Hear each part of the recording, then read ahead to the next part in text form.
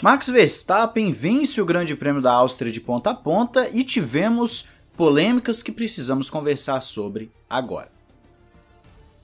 Olá amigo do Ressaca Fórmula 1, seja bem-vindo a mais um vídeo, eu sou Matheus Pucci e tivemos uma corrida mais movimentada do que na semana passada, ainda assim teve muita polêmica que sobrepôs a movimentação da corrida. Se você assistiu o Grande Prêmio da Áustria já sabe muito bem do que eu estou falando. Então no vídeo de hoje, nesse primeiro vídeo sobre o Grande Prêmio da Áustria, eu vou falar especificamente sobre a polêmica das ultrapassagens e das punições que rolaram nesse Grande Prêmio, enquanto lá no Ressaca F1 Express e também nos próximos dias aqui no Ressaca F1 falarei sobre outros aspectos do Grande Prêmio. Quem acompanha o Ressaca F1 há algum tempo sabe muito bem que eu tenho uma política de deixar os pilotos correrem desde que não tenha alguma ação completamente antidesportiva. Eu sempre cito o exemplo do Vettel contra o Hamilton no Azerbaijão em 2017, onde o Vettel jogou o carro para cima do Hamilton e aí foi de forma proposital, então sim, você tem que punir o piloto por conta disso. Mas no caso do que vimos hoje, é uma Fórmula 1 que começa a mostrar novamente as suas garras contra o racing, contra a disputa, e isso acontece principalmente há uns 10 anos desde que foi introduzido o DRS. Você deve estar pensando o que o DRS tem a ver com isso. É muito simples. Desde que esse aparato foi colocado na Fórmula 1 como uma forma de mascarar o problema da categoria, porque ele não soluciona o problema, ele mascara. A solução deve vir ano que vem, com um novo regulamento estudado para isso. Mas o DRS ele mascara o problema e então a Fórmula 1 começou a punir praticamente qualquer ultrapassagem que acontece fora da zona de DRS, porque é considerado perigoso. Ou seja, o chamado wheel to wheel, o racing, a disputa roda com roda, já não existe mais na Fórmula 1. É algo que geralmente os pilotos têm até medo de fazer, porque sabe que pode levar uma punição. O que nós vimos hoje então foi o seguinte: Sérgio Pérez tenta uma ultrapassagem por fora no Lando Norris, sabia que precisava fazer a ultrapassagem para ajudar o Max Verstappen, mas aquele talvez não fosse o melhor timing, ele ia ter o DRS em breve e tudo mais. Ainda assim, Pérez acaba colocando por fora no Norris, o Norris fecha a porta e o Pérez vai para fora da pista, perde muitas posições, vai lá para a 10ª posição e pelo que eu vi de ritmo do Pérez ao longo da corrida, diria que ele ficou com o carro danificado, porque o ritmo dele não foi mais o mesmo. Se você reparar bem, antes dele sair da pista, ele estava conseguindo chegar no Norris com uma certa facilidade, botando de lado, pressionando, então ele ia passar. Mas depois disso o carro dele não apresentou o mesmo ritmo e contra a McLaren do Ricciardo ele já teve muita dificuldade. Lando Norris foi punido em 5 segundos e revoltou muita gente na internet, e claro que revoltou.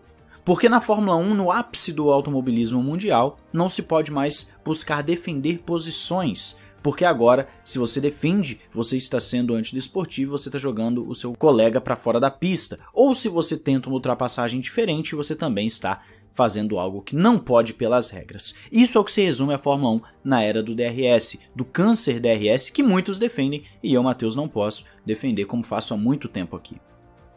O curioso é que o Sérgio Pérez provavelmente ficou sabendo da punição do Norris, não é possível que a Red Bull não falou para ele, e ele faz o mesmo movimento contra o Charles Leclerc, até de forma um pouco mais agressiva. Existe um toque ali entre os dois e o Leclerc vai para fora da pista também e o Pérez toma a punição de 5 segundos. Isso é curioso, o Sérgio Pérez toma a punição de 5 segundos pelo mesmo movimento que fez ele perder posições, ou seja, a Red Bull não avisou ele que aquilo estava gerando punição? Mas não para aí, nós temos ainda uma segunda disputa entre Leclerc e Pérez, em que Pérez mais uma vez coloca o carro para proteger a posição de forma um pouco mais agressiva e o Leclerc vai ali para fora da pista de novo, o Leclerc fica até bravo, esbraveja no rádio, mas eu, Matheus, vejo isso como ainda sendo justo, assim como os narradores britânicos, por exemplo.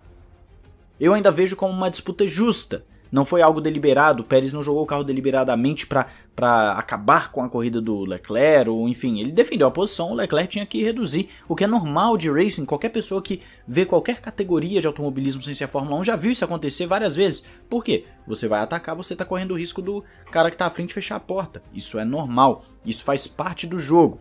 Fechar a porta não significa simplesmente jogar o carro para cima, não significa simplesmente querer bater. Fechar a porta significa defender a sua posição. Nós vimos 3 punições, porque o Pérez acabou recebendo 2 punições, né? 3 punições por conta disso, por simplesmente defender a posição.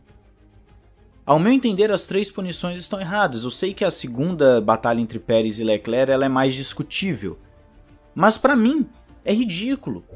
A Fórmula 1 manteve a coerência e a consistência das suas punições, mas está fazendo isso de forma errada.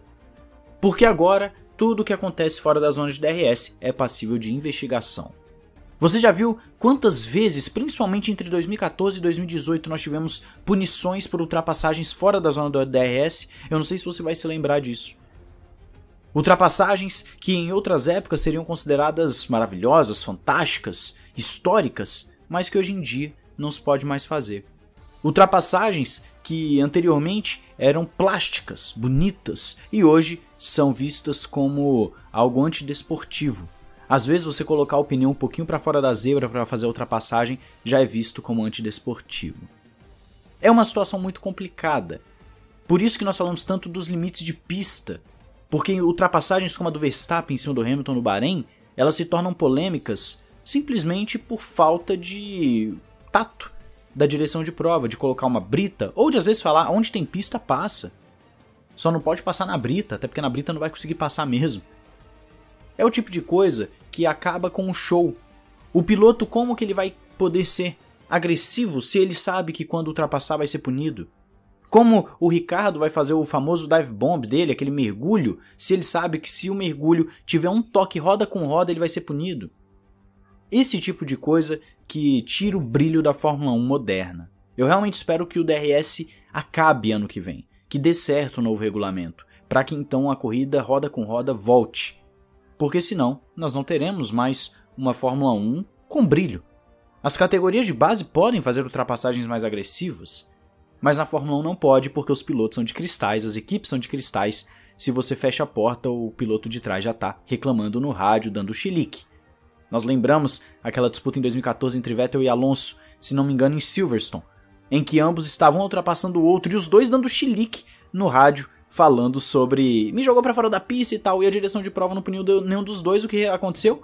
Os dois campeões mundiais resolveram na pista, resolveram na mão, ali no braço, melhor dizendo, na mão fica parecendo que saiu na porrada, mas foi no braço. E é isso que nós queremos ver. Nós queremos ver pilotos de alto nível disputando em alto nível. É claro que às vezes exageros ocorrem, mas isso não significa que você tem que punir tudo e todos.